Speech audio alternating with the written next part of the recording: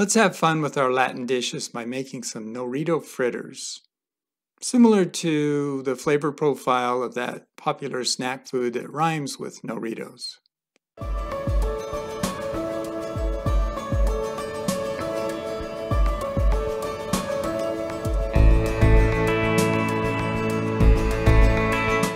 Join me, Steve Bryce, as I guide you through what I learned, tips, techniques, tricks, as well as mistakes over the years as I explored plant-based eating in my transition from being a meat eater, working in the meat industry, to becoming a vegan chef and running 2 restaurants. We'll begin by using masa harina. It's not cornmeal, it's a specially treated corn. Flavor profile kind of like tortillas because that's what the ingredient is in a corn tortilla. And then we'll add our chickpea flour to that. A little bit of nutritional yeast.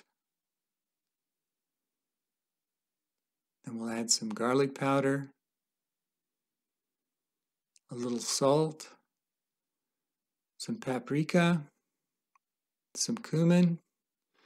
I'm using a little bit of MSG just for flavor enhancement.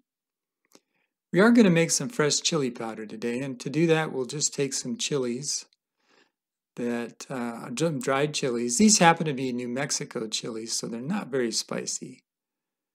And we'll put those in the microwave for a brief time, maybe 20 seconds. Check them to make sure that they're kind of crispy.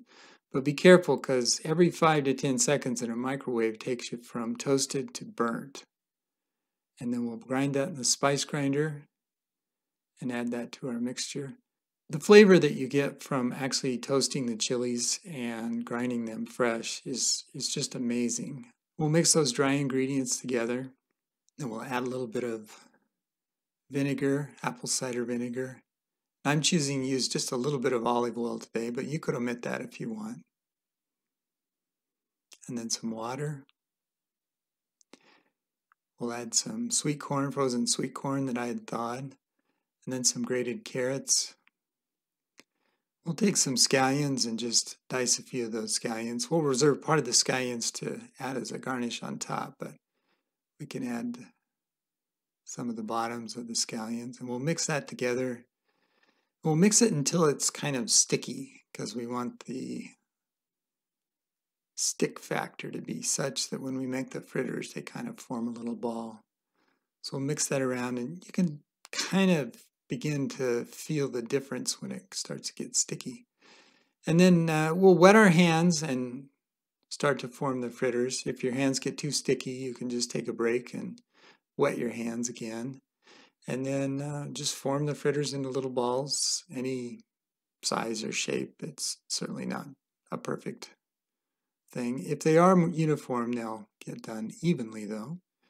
And about 22 to 25 minutes in the oven. And then we'll start to build our plate. This is just a black bean and vegetable mixture I made. And then some rice, a few fresh tomatoes and some cucumbers. And then we'll add some enchilada sauce to the dish. And then we can place our fritters on top. And then part of the scallions that we had reserved.